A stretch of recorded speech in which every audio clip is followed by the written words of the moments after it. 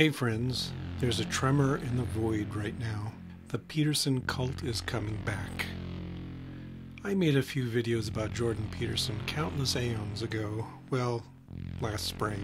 But in pandemic time, that's like the Triassic, and I've seen a sudden uptick in views and comments on those old videos. I think the cultists are creeping back, doing more searches for the object of their obsession, and in a small way are sometimes stumbling across me. As a very small fry in the Peterson universe, that I'm detecting these ripples of interest is revealing. It makes me wonder what the more prominent critics are experiencing. It's obvious what triggered this interest. Peterson was in a drug-induced coma, literally, for a while, and his fans were starving for his words of wisdom, and he recently announced that he was publishing a sequel to his self-help book, 12 Rules for Life. The cult is jubilant. I am baffled. He's a self-help guru who flopped spectacularly, falling into drug addiction so severe he needed to fly to Russia to get radical, life-endangering treatment, and who, through his daughter, has been touting a dangerous and stupid all-meat diet regime. I think he's disqualified himself from ever being regarded as a serious life coach. Yet here the publishers go, offering to publish another book of shallow advice from a demonstrably shallow man.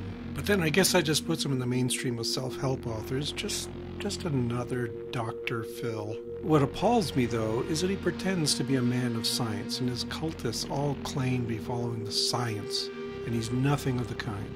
He's a quack. He's not even a very good scholar, and his understanding of science is as shallow as his understanding of human nature. So today I'm going to dissect just one of his pseudoscientific arguments. Just one stupid sentence. And I'll leave enough of this surrounding context so you can see I'm not quote mining him. In this case, he's lecturing a class about some ancient Chinese artwork, and he leaps to a very surprising interpretation. This is from China. So this is Fuxi and Nuwa. I think I've got that right. But I just love that representation. It's so insanely cool, this representation. So you see the sort of the primary mother and father of humanity emerging from this underlying snake-like entity with its tails tangled together. I think that's I really do believe this, although it's very complicated to explain why. I really believe that's a representation of DNA. So, and that representation, that entwined double helix, that is everywhere. You can see it in Australian Aboriginal art, and I'm using the Australians as an example because they were isolated in Australia for like 50,000 years. They're the most archaic people that were ever discovered, and they have clear representations of these double helix structures in their art. So, and those are the two giant serpents out of which the world is made, roughly speaking. It's the same thing, you see that in the staff of Asclepius, which is the healing symbol that physicians use, although usually that's only one snake, but sometimes it's two. This is an amazing thing to say about an ancient artwork showing intertwined snakes. He says, I really do believe this, although it's very complicated to explain why. I really believe that's a representation of DNA. That can't be true. And I'll explain how I know it can't be true, and how anyone with the slightest knowledge of the history of science would know it's false.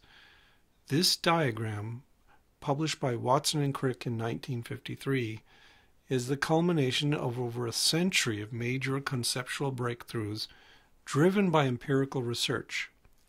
And while we can take it for granted now, and also Watson and Crick could casually assume that readers of nature would immediately see its significance, it would be totally meaningless to an ancient philosopher or artist. Or worse, would generate faulty associations as it clearly did in the brain of Jordan Peterson. Here's what you need to know to understand the importance of DNA. These are prerequisites to putting the discovery in context, and ancient scholars did not have them.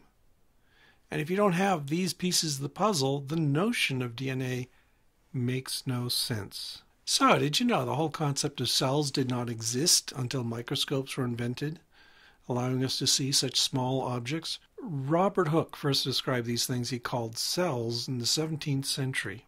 Leeuwenhoek expanded on it in the early 18th century, and it wasn't until the 19th century that Virchow formulated the definitive hypothesis that all life was made of these minute subunits called cells. Peterson's ancient Chinese artist didn't even have the vaguest idea that a liver, for instance, was made of trillions of tiny, dissociable, semi-autonomous units. And without that concept, there can be no understanding of where DNA fits into the organism. Further detail is needed. Again, it wasn't until the 19th century that microscopy had become sophisticated enough to resolve organelles like nuclei and structures within nuclei like chromosomes. Even then, there were wide open questions about what chromosomes did and what they were made of and what role they played in the cell. Once more, if you had no idea that long threads of a chemical substance existed inside cells, let alone what cells are, you'd have no context for grasping the idea of DNA.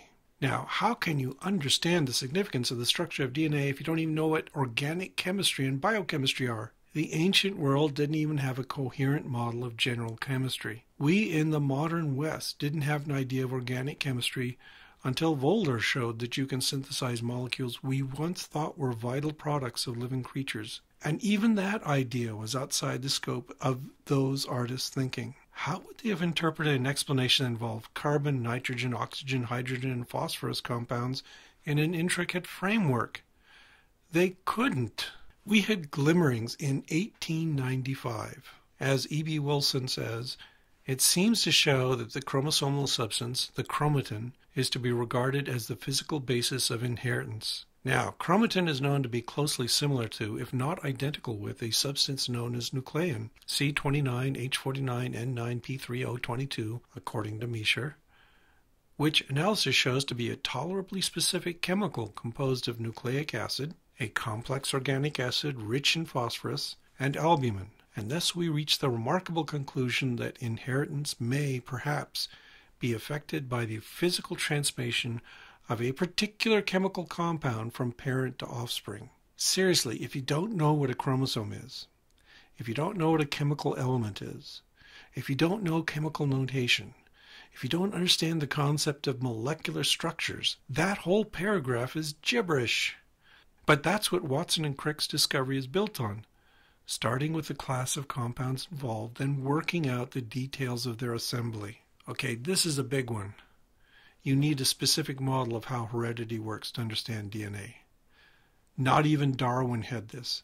He was so lacking in a notion that heredity could be encoded in information localized in a structure present in every single cell that he argued for a role of use and disuse of organs in defining the properties of inheritance.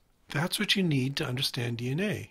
This idea that every cell theory, contains a locus of information, nuclei and chromosomes, made up of molecules, organic chemistry, that carry in their sequence information about properties of the organism, genetics.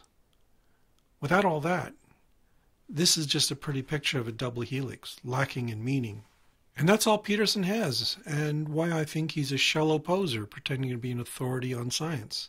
The helix isn't even the important detail here. It's that there's a sequence of paired nucleotides that constitute a chemical code that can specify the biochemical properties of proteins, and that is capable of complex patterns of regulation. It's like seeing the Mona Lisa and gushing over the exquisite artistry of the frame, and then getting excited because other cultures also made picture frames. Why, everyone must have painted the Mona Lisa then. So, sorry, Peterson cultists. That is why it is entirely appropriate to label Peterson as a proponent of bad science. It's also why I'm going to just roll my eyes at him and you when I get a bunch of comments claiming that I'm taking him out of context, that I need to watch umpty 11 hours of videos by this fraud.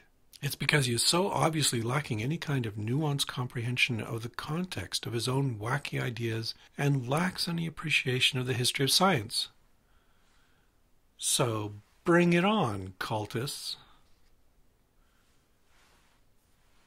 Okay, that was fun, although it was always sad to see people deluded by old frauds, and also disappointing to see how easily the media can be duped into promoting old frauds.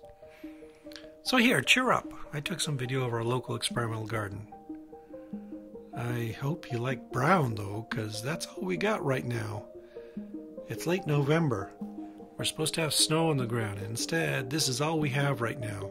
Skadi, the Norse goddess of winter, better get off her lazy butt and conjure up some real winter weather. As long as I'm trapped at home in this pandemic, I might as well be snowbound, too.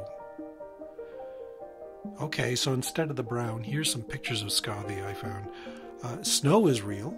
Winter is real. Except maybe not right now.